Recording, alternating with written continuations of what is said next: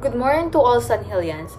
I am Naomi Antonetti Aguila, your personal reflection about the Gospel of the day. And our Gospel is according to John chapter 8 verse 1 to 11. The Gospel John chapter 8 verse 1 to 11 speaks about an adulterous woman being brought by the scribe and Pharisees. We all know adultery is a sin, and the law states such women should be stoned.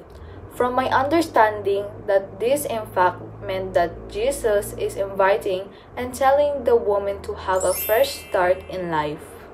The gospel wants to convey that all people are sinners, and we cannot judge anyone just by their past mistakes.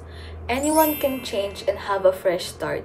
Even Jesus, the only one who could condemn the adulterous woman, chose not to. He forgave her. We as humans are the same. The Pharisees and the woman are both sinners. The only difference is that the woman is repenting.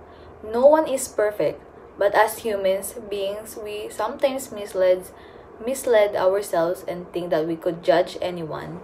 Moreover, the gospel wants to tell us that no matter how much we have sinned over and over again, He will always forgive us and lead us to become a better person. As the saying says, never judge people based on their past. People learn, people change, and people move on. Have a blessed day ahead. And don't forget to subscribe on Faithbook PH YouTube channel, download the Faithbook apps, or register at www.faithbook.ph. Thank you and God first!